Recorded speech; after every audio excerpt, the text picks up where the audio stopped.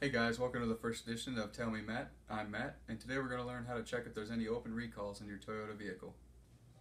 Step 1, you're going to first find your VIN. There's 3 different ways that you can do this. The first one we have right here is on your insurance card, and then the next one is on your registration. And then you can also find it on the vehicle in the left corner of your windshield, usually under your inspection sticker.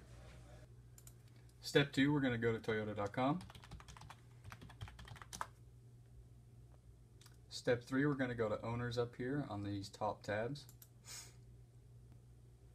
Step 4, you're going to enter the model and year of your vehicle. We have this 2015 RAV4 here, so I'll just enter the information again. And you're going to hit go. Step 5, you're going to hit this middle button right here. It says Safety Recall Information. Step 6, you're going to enter your 17-digit VIN, which we found in the first step. I already have it copied and pasted, and then you're going to hit the 4-digit validation code down here at the bottom, and then you're going to hit submit. And as you can see, this RAV4 that we have, there's no recalls on it yet. If yours did, it'd have a list of whatever recalls, and then you could call us for service. Thanks for watching the first edition of Tell Me Matt. I'm Matt, signing off. And remember, Toyota makes the car, Palmiero makes it fun.